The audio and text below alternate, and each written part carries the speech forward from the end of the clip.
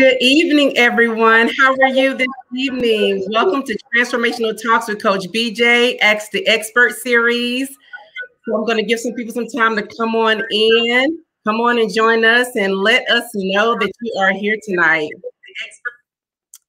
As always, I am super excited about these talks. I love the information that is brought and prayerfully to help someone in their journey in life. I see 2 people on already, so go ahead and let us know that you are here. Welcome, welcome, welcome. Hey, Shanae, thank you so much for joining. Good to see you tonight. Good to see you. As you guys come on in the room, go ahead and let us know that you are here. I'm going to go ahead and open us up as I normally do. As more people continue to follow on in, I'm seeing the numbers rising, so go ahead and let us know that you're here tonight. Thank you so much for joining. So I want to welcome everybody to tonight's Ask the Expert. So if you believe this topic, love still wins, life after divorce, is going to be a blessing to someone or a benefit to someone, please share this live. And it's not just about divorce. It's about being in even long-term relationships that you felt was going to last or lead into marriage. I mean, this applies to everybody, right? And even if it's not you, right? I mean, it can be some advice that you can share with someone else if you have the chance. Good evening, Samia. Thank you so much for joining. Good to see you tonight. Haven't seen you since December. Hi, Michelle. Thank you so much for joining. Glad you are here.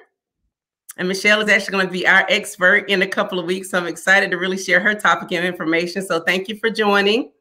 So again, welcome, share with those who you believe that will benefit from this talk. So come on in the room. Again, our topic tonight is love still wins, life after divorce. And I'm going to say long-term relationships as well. I'm going to just put it out there. So for those of you who are joining for the first time, Ask the Expert was created for professionals to come on and talk and share their knowledge and gifts and expertise, either in their personal journeys and their and provide their knowledge and insight to our viewers on ways to overcome obstacles or challenges, or or even be inspired sometimes or learn something new. That is the constant, for Ask the Expert. I really want to be able to bring these experts on to really share their expertise. Christina, so good to see you tonight. Good morning. So before we get started, as I always say, you want to go ahead and take out your journals and notebooks, because you're going to be taking a lot of notes. Like I say, even if it's something or a topic that can help you, take notes for somebody else and be able to share it. If somebody call you with this situation and want to cry on your shoulder or be emotional, whatever the case may be, have some words of wisdom that our expert tonight is going to share with them and say, hey, I heard this talk, and, Leigh, boy, I tell you, she had some words of wisdom and some jewels for us, so let me share what I know with you, right? So it's not always about you. It's always about, learning and gathering information for somebody else. So I'll go ahead and introduce our expert tonight as people continue to come on in. Let us know you're in the room. Let us know you're here. So our special guest tonight is Leigh Truss Smith. She is a healthcare executive, caregiver advocate, and also a woman advocate.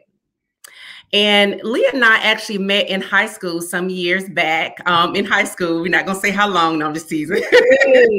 But we reconnected on Facebook in our adult life, and our relationship really evolved into a close friendship and sisterhood. And it's just been a blessing ever since then. But she is someone that inspires me. I love her journey. I love the things that she has done in the world. And when I get ready to read her biography, you will know why.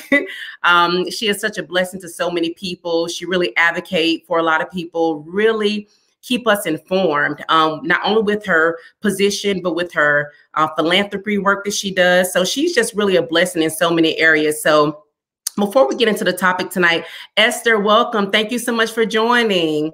Good to see you on tonight. So before we get into the topic, let me share a little bit about Leigh with you. So Leigh is a healthcare executive based here in Atlanta, Georgia. And throughout her almost 20-year career, she has served as Vice President of Quality, Director of Patient Safety, Accreditation and Risk Management, and also Director of Oncology Services and Women Imaging in the hospital setting. She is the founder of the Investor Club, one of those groups I told you about, a social group dedicated to serving women and cultivating relationships that support personal and professional goals. She also recently launched the Cardinal Development Group, LLC. It is a management consulting firm. and the Care Companion LLC, a caregiver support organization as well. Her most recent project is Love in the Key of Leigh, an upcoming podcast where Leigh will share her experiences with all things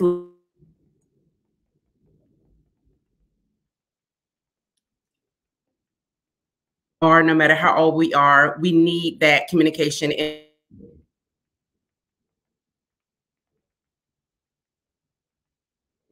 local and national nonprofits.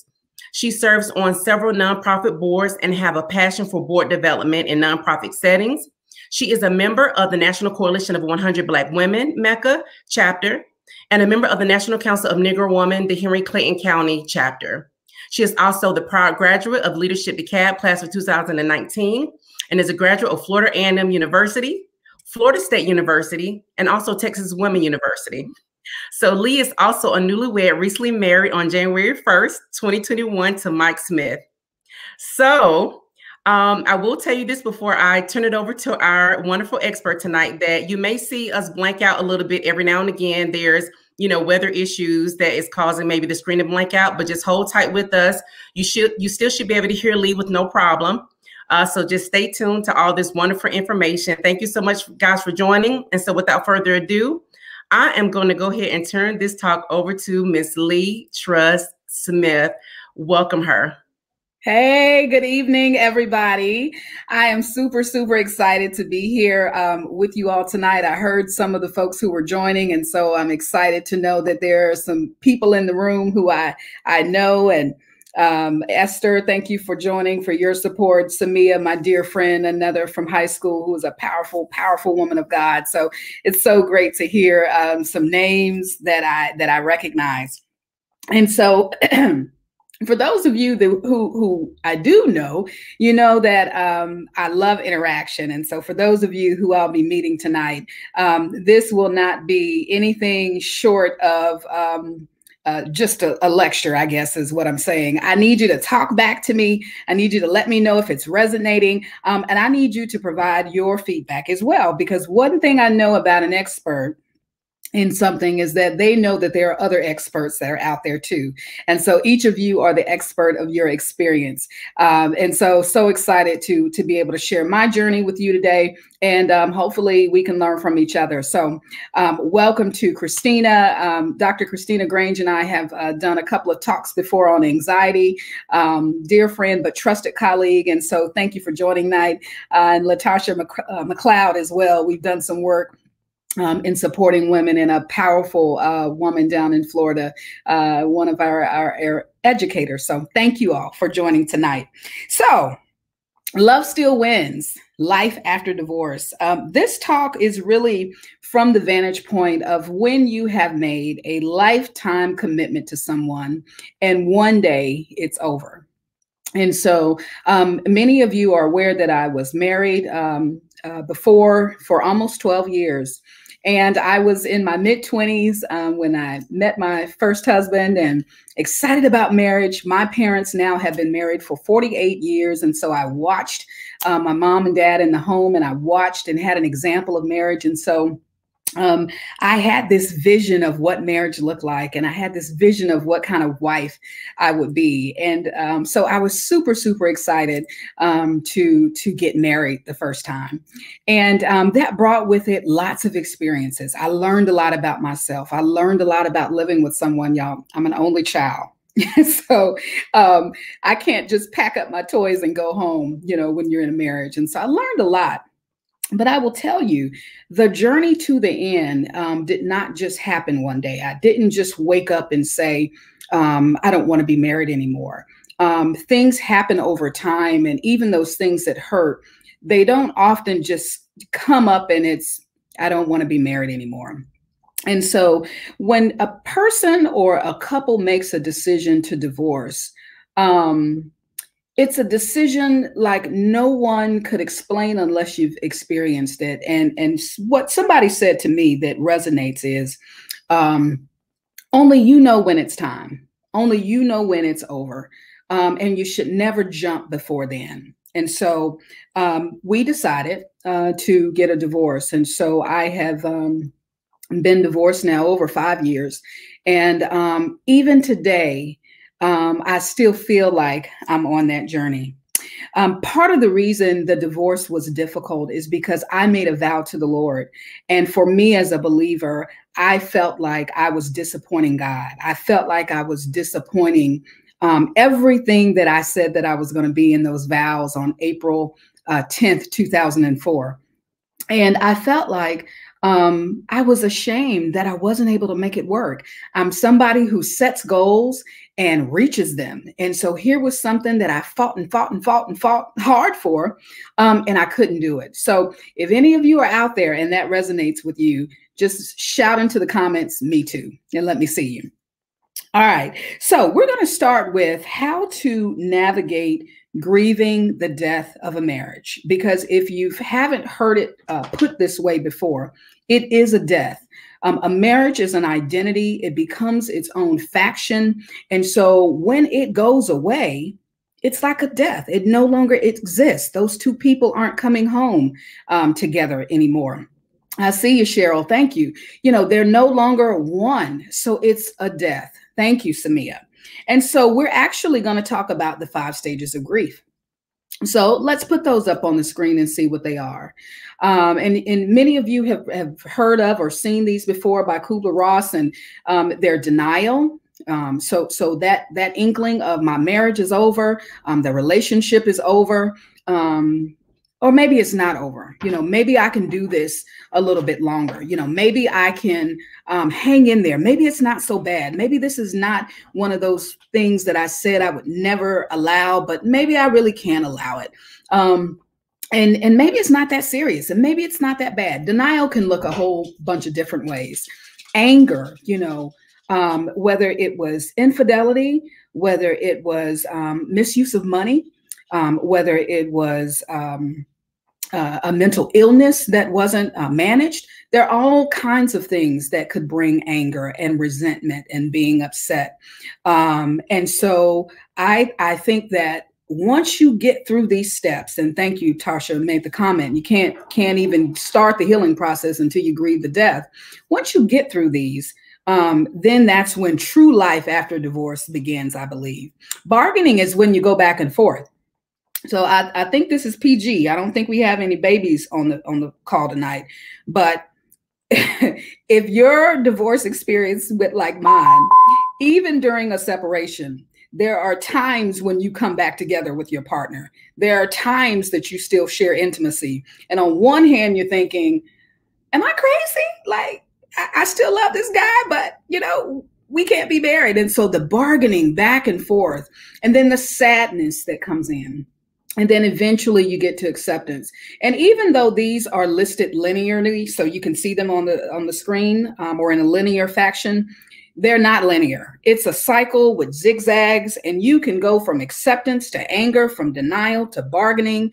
And there's no list or line that you have to go down to go through these and to experience them. So the point is that accepting and acknowledging that your marriage has died is how you get to the part about life after divorce. So forgiveness, we talked a little bit about forgiveness. Or I mentioned this last night, actually, about forgiveness. Yeah, Jennifer, we all were. I see you. Forgiveness is a gift. And it sounds easy in theory. But let me just ask the question, why is it so hard to forgive? Because I believe that forgiveness is a part of the acceptance piece of grief. Why is it so hard to forgive? Let me see some of your answers in the comments. And then I have a short list that I'll share, and my source is Psych Central, where I got some of these from, and I added some to it. Accepting is hard. Agreed. Actually accepting what the person did to you and accepting that you need to let it go. Why are some other reasons? What are some other reasons why it's hard to forgive? Any other thoughts?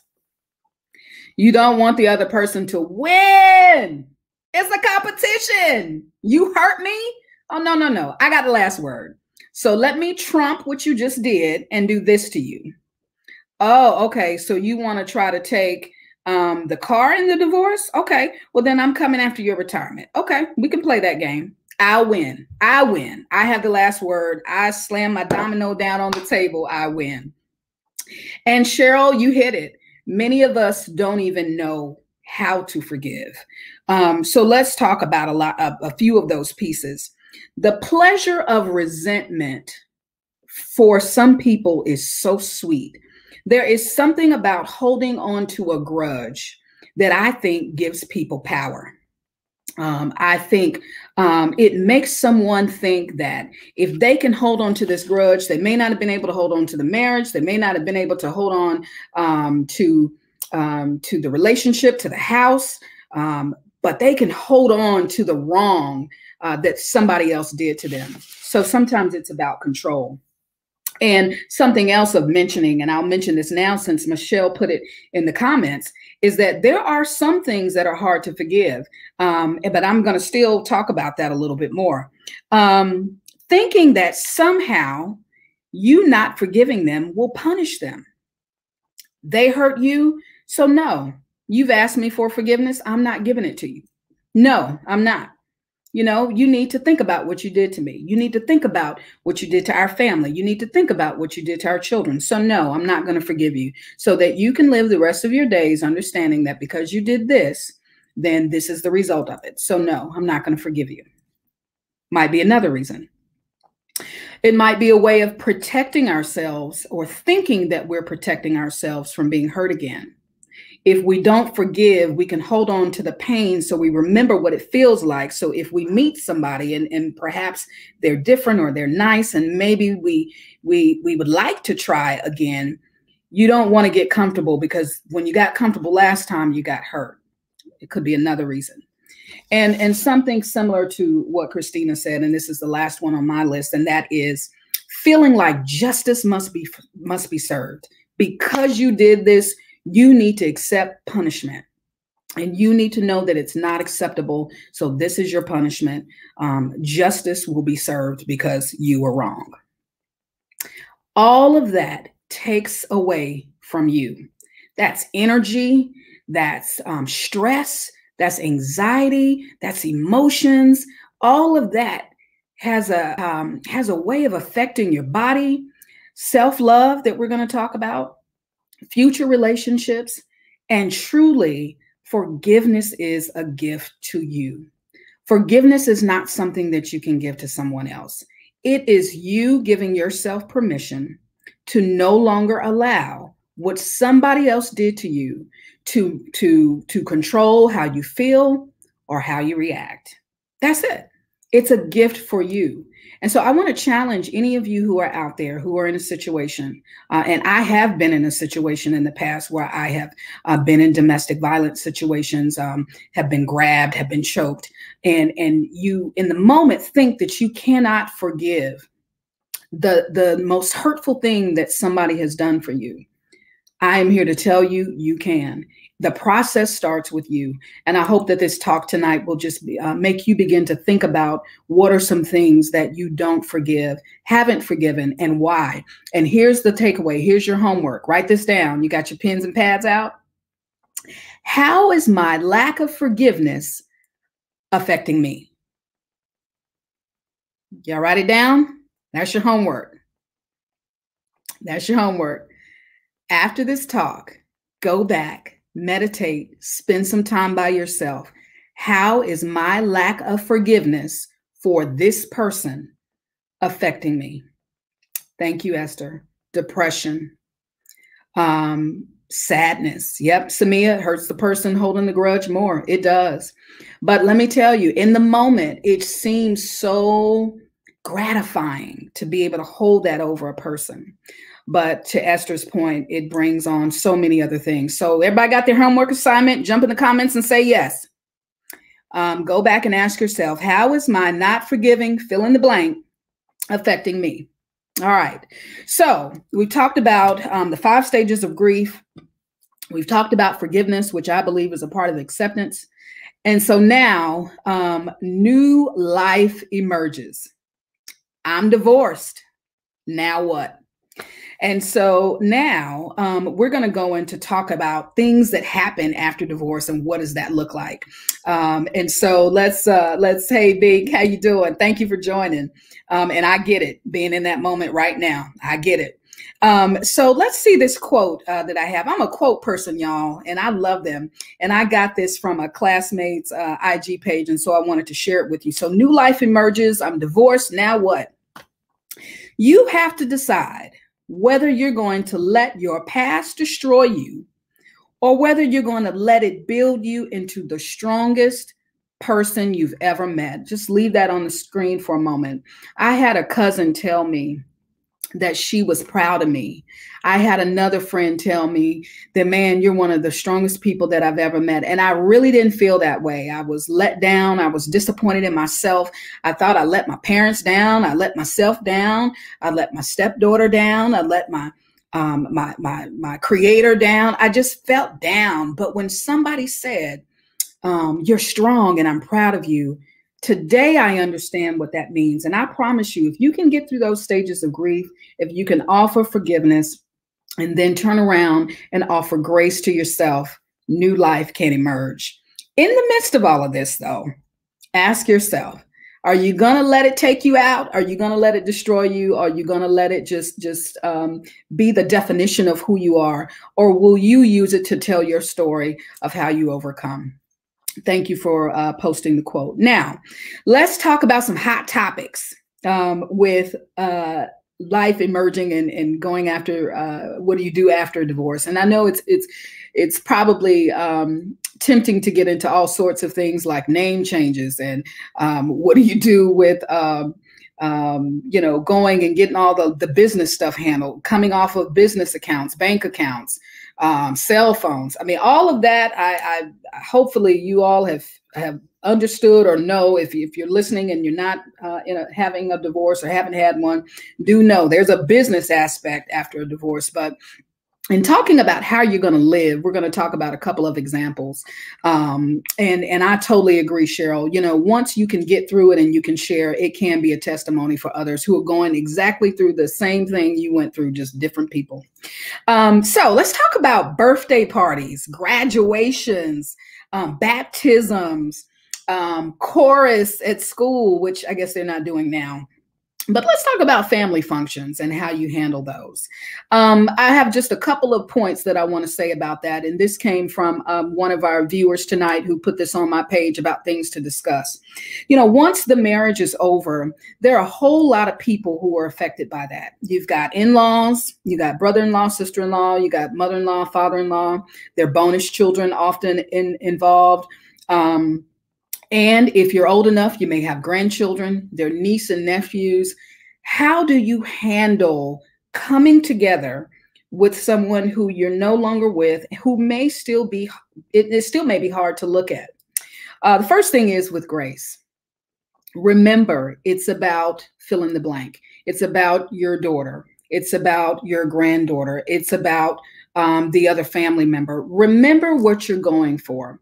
Even though this can be something that is uncomfortable, you can get through it and you can do it with grace. And part of that is giving yourself permission to understand this is going to take a lot of energy today. So when you're preparing for those events, talk to yourself, meditate, listen to music, do some deep breathing as you're driving along. Do things that will not add to the stress level that you already have, okay? The other thing to think about is that boundaries. Just because you're going into a family setting or a family function doesn't mean that you have to be thrust into this situation that's uncomfortable for you. This recently happened to me. I figured out a couple of people who I felt were safe in my mind. And if I felt like I was just kind of hanging out there and I needed to talk to somebody, I identified people who I could go and have a conversation with so I wouldn't look standoffish or I wouldn't seem like I was uncomfortable. So create those boundaries, create those things in your mind that you can do and that you can rescue yourself while you're in the moment. And finally, with support, I'm going to tell a story about Christina now that she's on. And this story is going to hopefully resonate with you because now I'm going to tie this into forgiveness. On December 20th, 2020, my first husband died unexpectedly. And you can imagine the emotion that I experienced having to grieve the physical death of someone who I'd been married to for almost 12 years, all while preparing to start a new life with someone else. And I tell you all, I admittedly am likely still grieving. It's February 4th. He just died December 20th. And it was very difficult. One thing I can say to you is I'm so thankful I went to the funeral. I almost didn't go. The second thing is I'm so thankful that I had forgiven him. You have no idea the peace that I felt seeing him resting eternally, understanding that we were not enemies and that I had forgiven him. And this is where I hope I can make clear how forgiveness is really a gift to you. Imagine the toil and the torment that I might have felt coming out of his death, still holding on to stuff that had never been resolved. So just think about that. And that's a real example. And I'm thankful that he and I didn't have any ill will towards each other.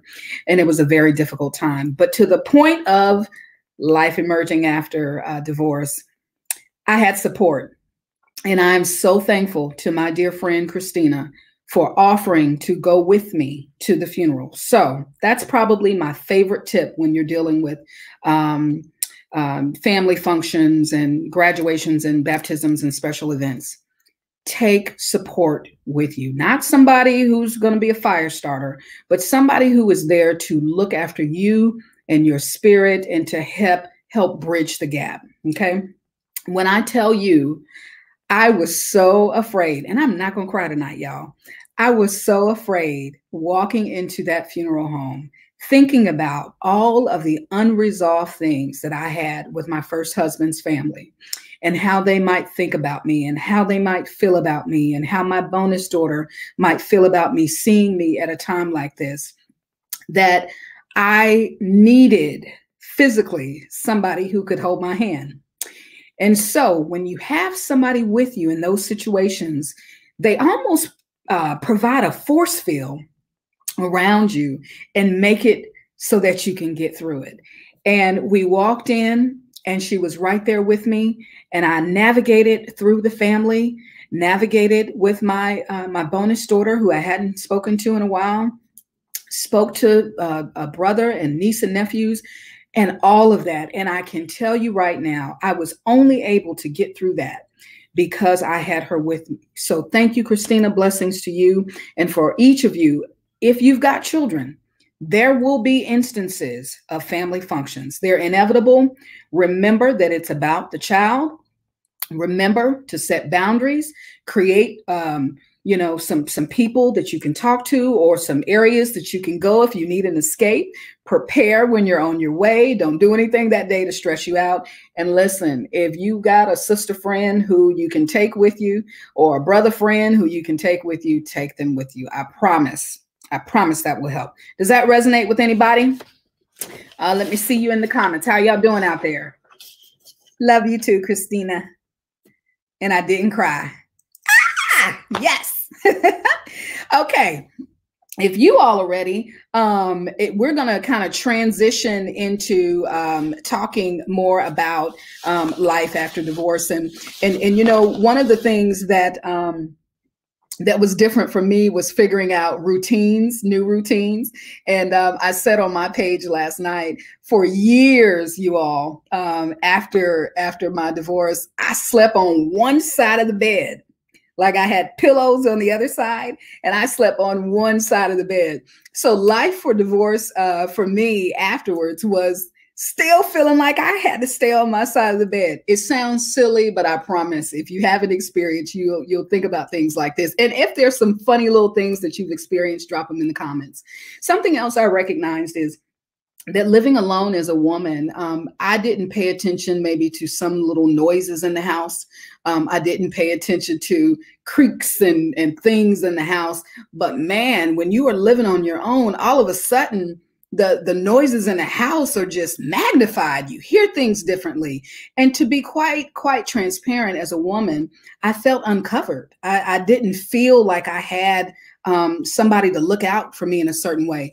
If there are any men who are out there watching, you all may have been in marriages where she handled all of the doctor appointments, or she handled the meals. And so now it's like, what am I supposed to eat, or how am I supposed to cook?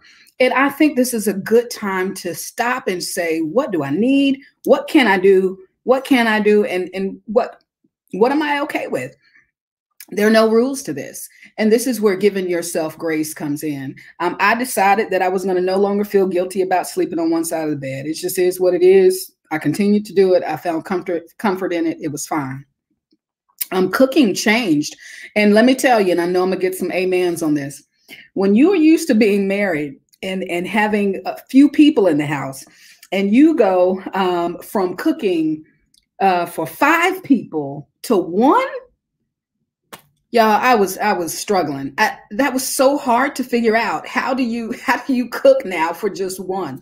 And the best advice I could give is portion size. Cook what you're going to cook, freeze it. Whatever you cook, make sure it's something you can freeze. So talking through these little routines may sound really simple and may sound insignificant, but anybody who has gone through a divorce has had to figure out what their routines are, and what will they be. And so I would challenge you all to make a list of things that you like, and things you'd like to try.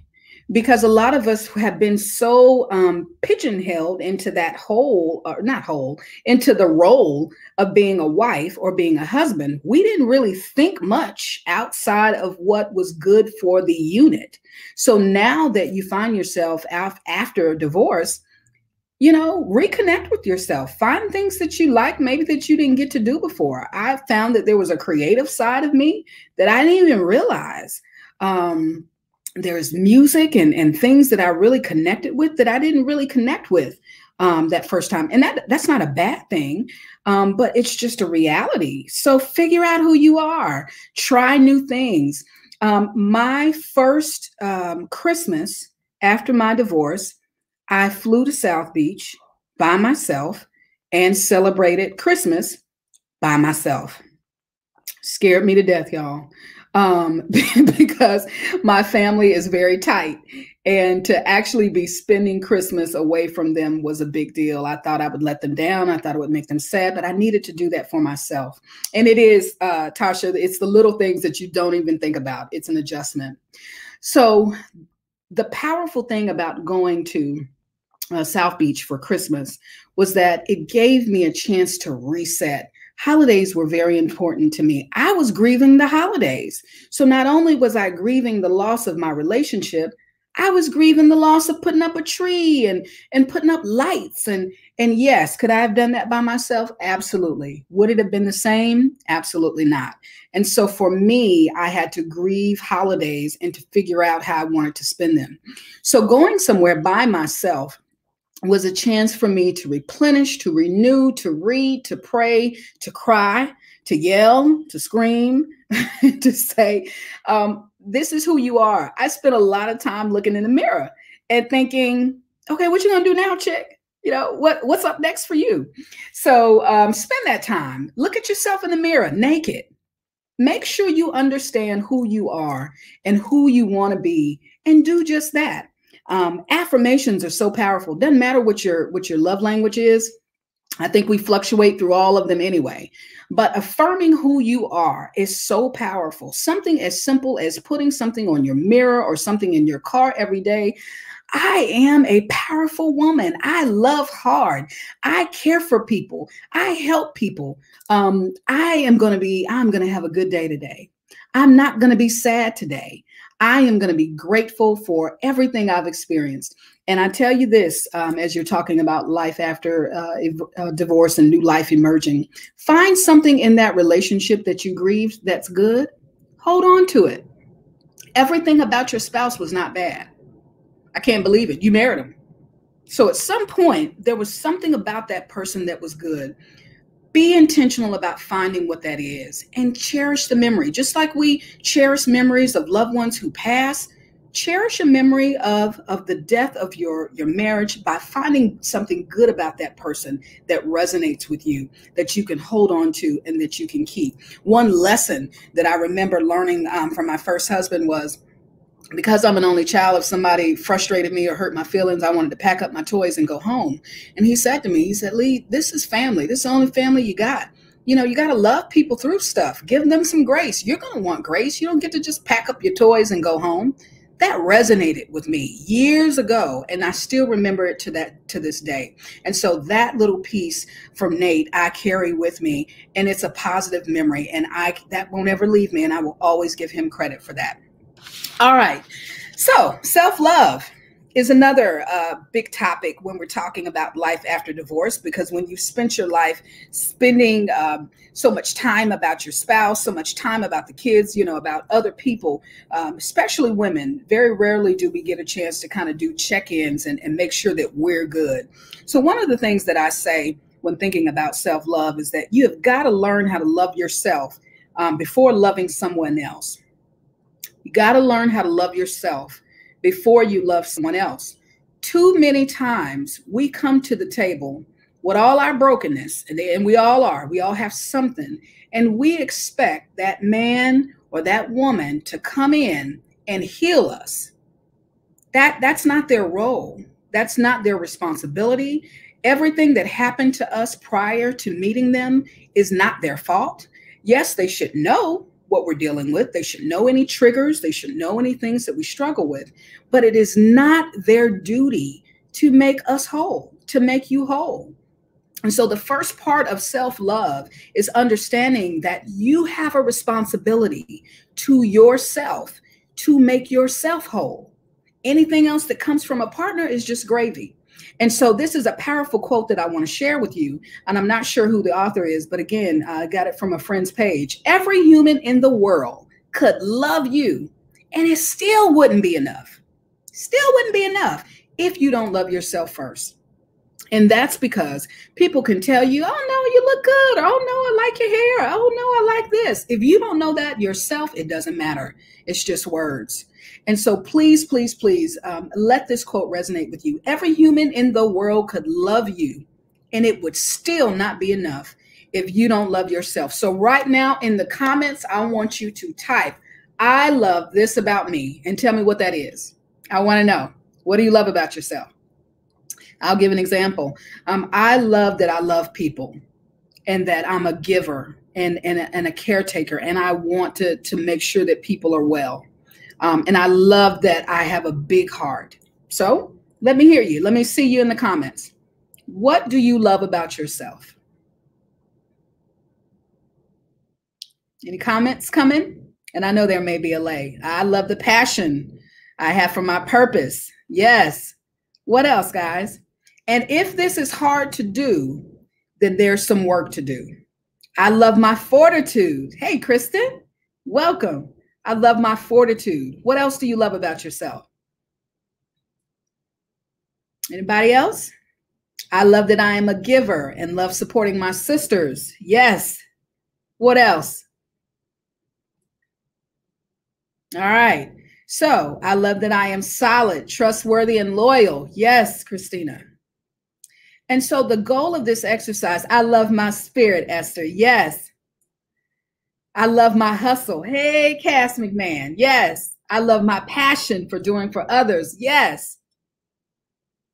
The light I radiate when I'm in my best self. I feel it. Yes. I love that. I love that I have a big heart. Yes.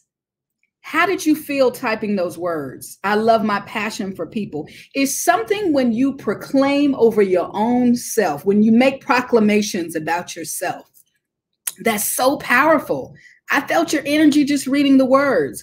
So imagine if you continue to pour into yourself and you continue to say those things and affirm yourself daily, just what kind of force you can be. And then you can begin to heal maybe some of those wounds that may have been caused by past relationships, by parents, by other people, by traumas that we've experienced.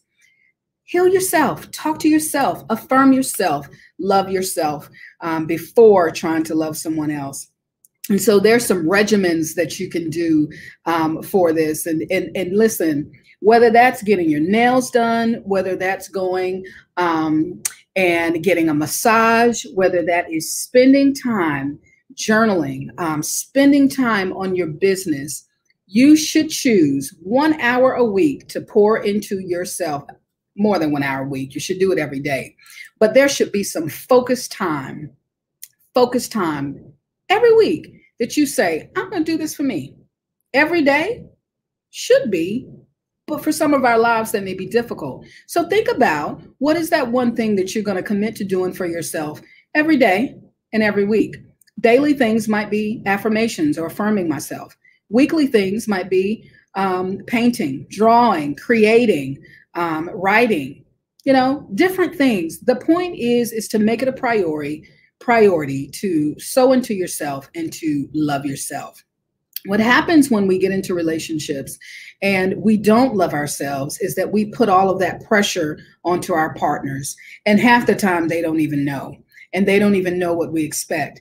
We just feel like they're supposed to fix us. And that's so unfair. So please think about that as you are thinking about life after divorce, and especially if you're thinking about re-entering another relationship, how to ensure that you are together and that you are in touch with your own barometer of love prior to getting into something with someone else. All right, y'all ready to move?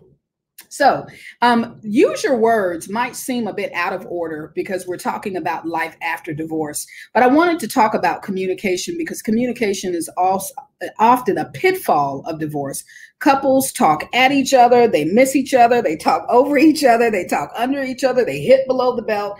There's so many things that come up with couples when it comes to communication. And so this a couple of years ago, this came to me because I learned that in my first marriage, I was such the caregiver, wanted everything to be okay, that I often suppressed what I really felt. Anybody out there experience that? I kept my emotions quiet. I kept my voice silenced because I thought that was for the better good of the family. It was for the better good of my husband. When inside, I was just dying and having all kind of anxiety inside. And so using your words is important for a few reasons. It allows you to get what you're feeling out, and then it allows the other person to know how to move, what to do, what to expect. We talk about a lot of times that you can't hold somebody accountable for what they don't know. And that sounds good in theory, but a lot of times I believe our partners, they get jumped on by us because they didn't do something right, but they didn't even know it was something that we wanted, or perhaps they did something that affected us or upset us or made us sad. And what we tend to do is react. So what's the number one way in which we react? Well, it starts with an A. Somebody drop it in the comments. When something happens we don't like, how do we respond? I agree, Samia. You do. You live and you learn. It was a bad feeling for me as well. So I'll tell you, anger. Anger is the number one emotion that happens when there's a breakdown in communication. Anger. And when you begin to peel away the layers of anger, thank you, Bernitha. You find fear. You find sadness. You find someone being unsure, uncertain. So there's some insecurity there.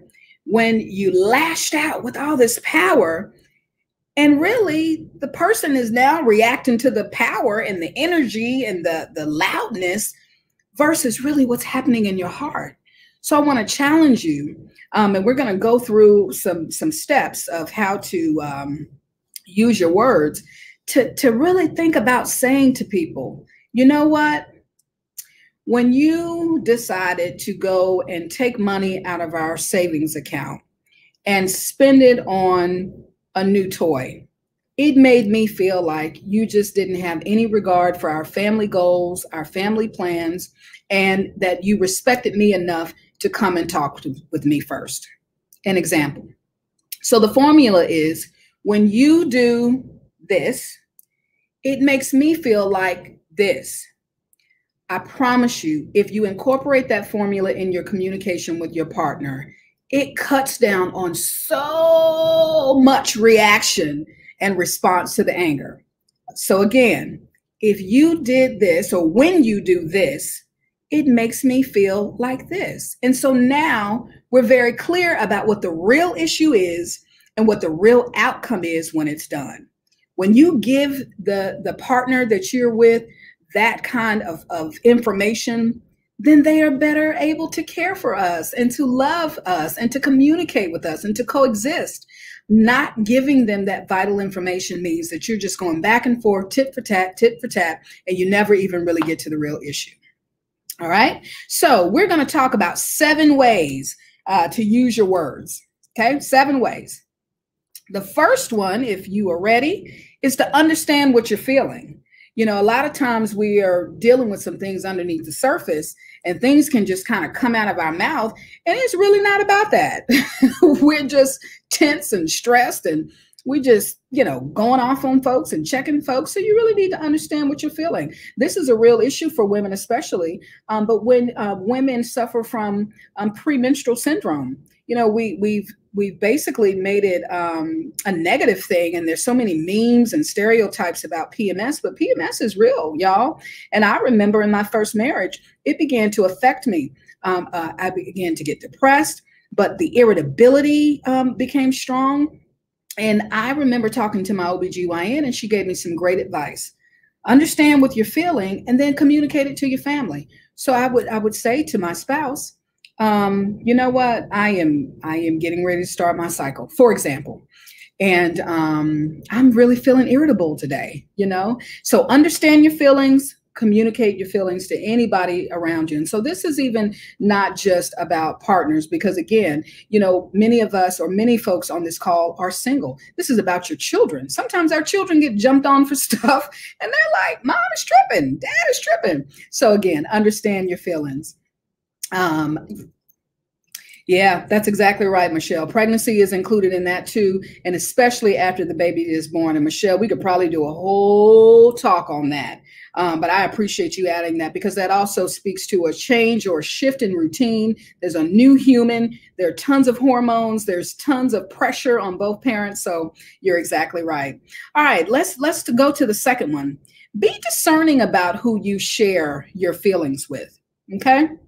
Discernment. Be discerning about who you share your feelings with. This is a big one. You know, a lot of guys give us ladies a hard time because we take things back to other sisters and our tribunal and we tell all of the marital business, or we tell everything that's going on. And the fellas are looking at us like, you're going to ask your friend who has no idea about how to do this thing called marriage about what to do and come back and try to execute their advice. And you know what, ladies, the brother's got a point. Sorry, we do that. Be very careful about who you take counsel from. I've experienced getting counsel from someone who clearly we were not on the same page about understanding that even though I may be upset about something, I'm not ready to throw the baby out with the bathwater yet, you know? So understand who you're seeking counsel from, who you're sharing information with, protect the integrity of your situation. And again, this doesn't even have to be in a relationship, your own information. You know, be careful about who you put that out there with. And I'm a big proponent about not all energy is good energy. Not all information is good information. And sometimes people don't know how to handle what you share with them. So if you have a confidant, that's one thing, but just be real careful about who you share that with. Respond. This is the third one. Respond. Don't react. It is so tempting. If they could figure out how to get us to not react, I think a lot of people would be in a lot better place. And let me just say this, y'all, we are not our 100% best selves every day. We just aren't. And this is, again, where you have to give yourself some grace. But if you are reacting more than you are responding, then there is some work to do. So respond. And a lot of times you don't have to respond right away. If there's been something that has been said to you or been done to you and you feel all of that emotion bubbling up in you, give yourself a timeout. Step away from the situation. Talk to yourself. Meditate, pray, calm down, write it down. You know, you've heard the adage about, you know, typing an email when you're mad, and how that's not a good thing to do. But if you're going to do it, then sleep on it. Y'all, every single time I have typed a communication on email and said, this is exactly what I'm sending, and I save it until the next day. Every single time I have changed what I was going to say. every single time. So remove yourself and then allow yourself to respond and be able to go back and say, I'd like to talk about what happened. Now, you can't ignore your child, your partner, your coworker, you know, whoever you're communicating with. You can't ignore them, but you can say, and this is language that I use, you know what, this is no longer productive. I'm not sure I can figure this out right now, so I just need some time. Promise you, we can come back and talk about it. You know, is tomorrow a good time? Is next week a good time? Or I'm not really sure when I'm going to be able to talk about this. I'm still processing. Use your words and communicate to the person that you need time. All right, ready for number 4? Find the right time. Find the right time. I'll tell you something I was guilty of doing before, and actually I've done this in my in my new marriage. Because I'm feeling something and I want to talk about something and I feel like something should be expressed, I will come through the door and, hey, can we talk about how we're going to save up to go to that trip? Like, do we need to take money from this account, or do we need to not, you know, eat out for this many weeks? And do we need to do? So we can become overwhelming to people when we're communicating or sharing with them. Yes, Christina, it's all about responsibility. But yeah, so you can overwhelm somebody and totally miss a moment, all because it wasn't the right time. How many of you know when is a good time to talk about serious things? It varies. So coming home after work, talking about a serious family matter may not be the best thing. First thing in the morning before you start your day, before you go to work, may not be the best time. So think about it. Understand for you, when's a good time to have tough discussions? And I'm not saying that you hold on to things and let them fester. You know, you've got to communicate. But think about when is a good time for me to receive information and for me to give information. And then the second part is figure out how that applies to your partner. And watch this, and your children. I think sometimes as parents, we think that because we're the grown-ups, we're the adults, we can just hit kids with stuff when we want to. Y'all, they are little people with little emotions and little feelings. So it's not always a good time for the kiddos either. Some of them have a hard time waking up in the morning. Some of them need more time to get going. All of my friends out there that know me knows that I am, let's see, I am not a morning person. I go slow. I need some ramp up time. I need some time to get started. And so when you're talking about communication with your children, think about that as well. Yes, you're the parent. Yes, you have every right to say what you want to say when you want to say it. Yeah, but if it's not being laid on fertile ground, if your seeds, your words are not falling on fertile ground, then that just means you're going to be more frustrated in the future. So specifically with partners, please, please, please think about finding the right time to have tough conversations. And I've talked about this in other talks, but in my first marriage, we created, and we're going to do this in my current marriage, we created a voice jar. And this works with kids, works with adults too. You know, to have a jar that you put somewhere in a common area of the house. Write this down. And when things come up that you want to talk about with the family or talk about with your partner, write it down, put it in a jar. You won't forget about it.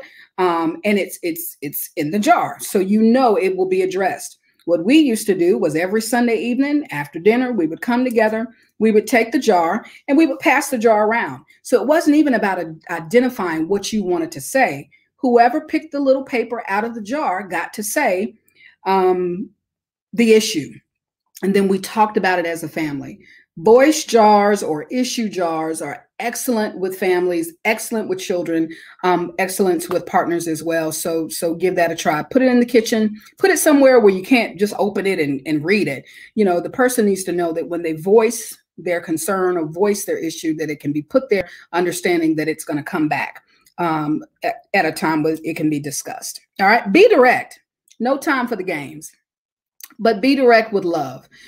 So when you start game playing and going around the mulberry bush, people don't know where to land.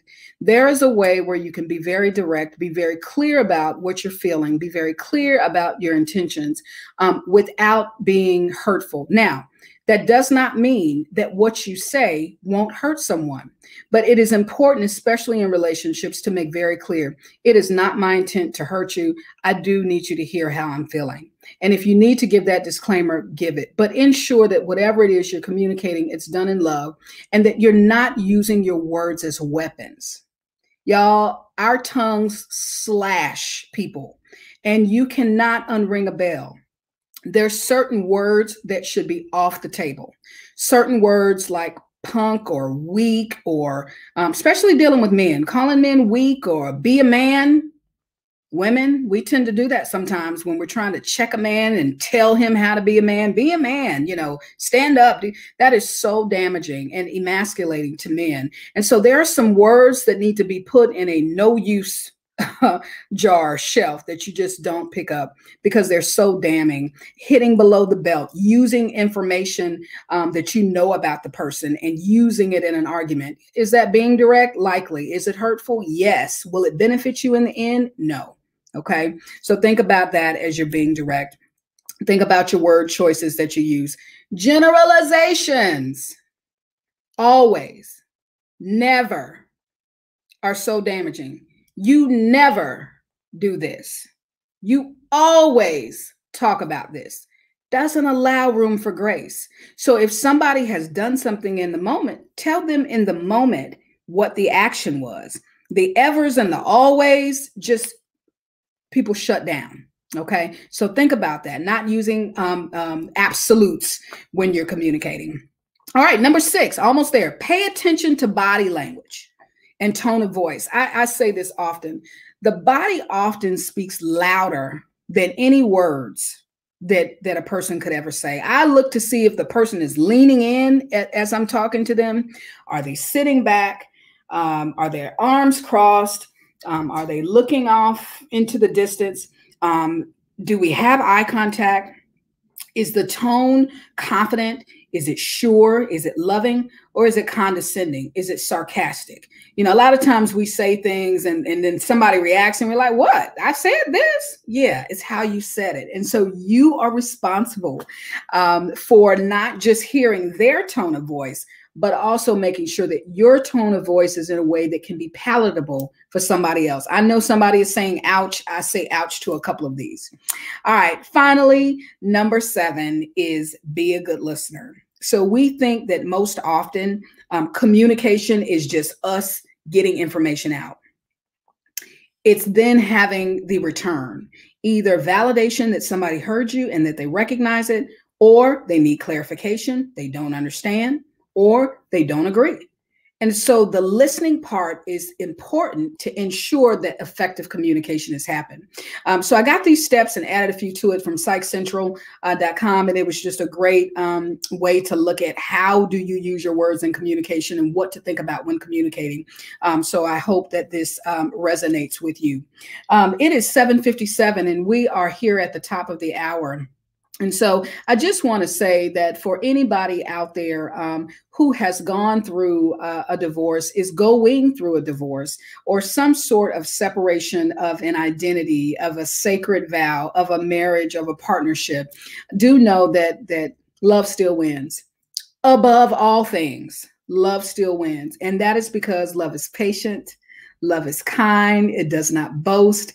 Love itself is the thing that can heal so many ailments that we have. And so no matter what kind of bombshell was dropped in the past on your first marriage, you are not a slave to that. And at the end of the day, the love that you have for yourself, the love that you have, hopefully for a creator, a higher power. I profess Christ. You may have another creator or God that you pray to, but whoever you speak to or see as a higher power, those things coupled in love allows you to be a lot better lover for somebody else and allows you to be loved a lot easier as well.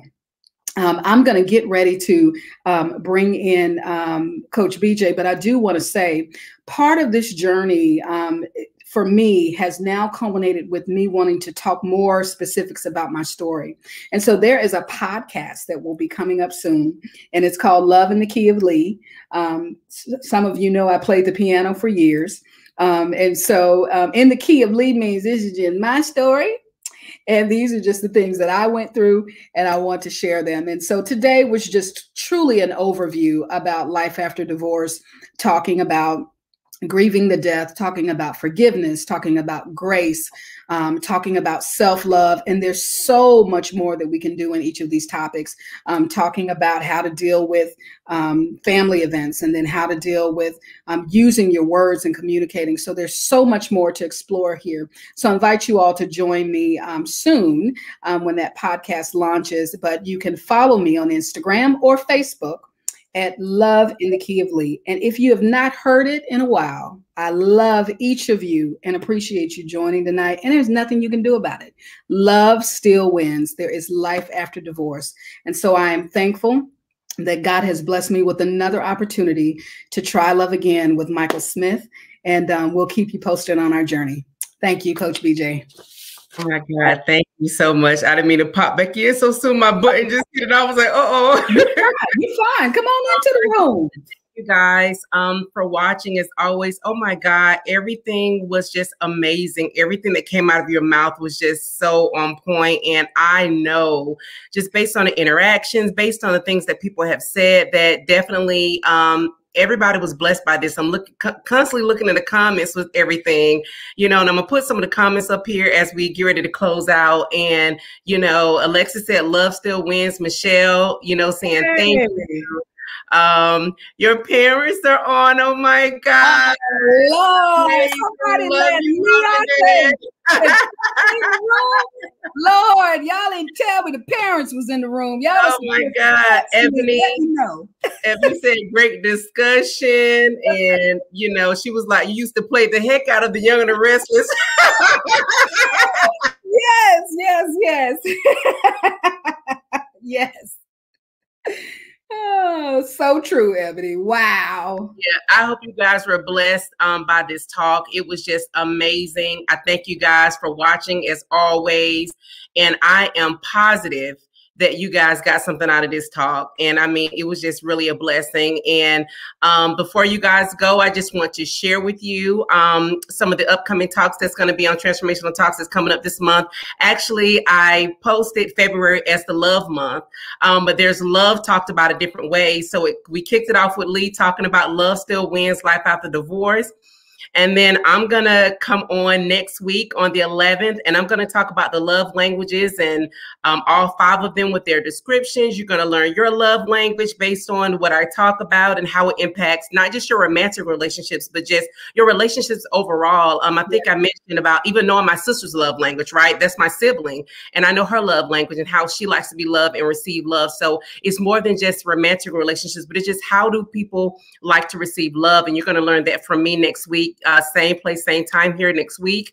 Also on the 18th, we're going to bring in Michelle Riles. And oh my gosh, she's going to be talking about navigating toxic relationships. So as you can see, I wanted to bring out variables of different types of love. So there can be toxic love, there can be love still wins, and there can be those love languages. So I just wanted to bring a variety in this month. And she's going to cover the signs of a toxic relationship.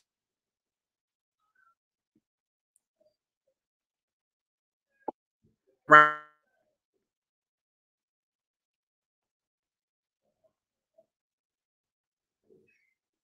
No, I launched a new platform this year, which is Spotlight Tuesdays with Coach BJ. And that platform is every first and third Tuesdays at noon, where I actually spotlight and what I say expose God's best as relates to small businesses and nonprofit organizations, and to hear the inspiring stories of those entrepreneurs or executive directors and founders of these nonprofit organizations that is really making a difference, in hopes that they will inspire you to tap into yourself and look at your purpose and what God has called you to do. And my spotlight for the second one for this month is going to be on February.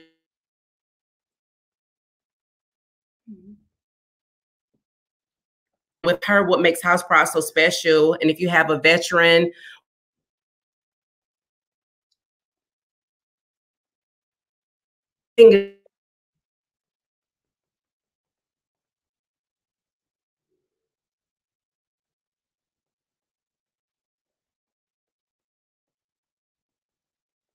Facebook page is also at the Source of Hope 1 as well, which will provide all of the advertisement, all of the upcoming talks. And again, you can follow Leigh on her page, Instagram, Leigh, Love in the Key of Leigh, and also just Leigh or Facebook. Okay, so if there aren't any more comments or questions, we'll close out. Your parents came on in again, and they left their closing comments. I just love them. Oh my gosh. And Lakeisha gave an ovation clap. I mean, everybody should really clap for this talk. This was really amazing. And for those of you who are going to be coming on and watching the replay, any questions or comments you want to make, please leave them. We will see them even on the replay. So thank you guys for watching. If there's nothing else, as I always say, I love you. God bless you. Thank you for your time and consideration and just giving your time in the evening after a hard day of work. So we just thank you for coming on. And, you know, again, we hope that this talk has blessed you. Have a wonderful night. Goodbye.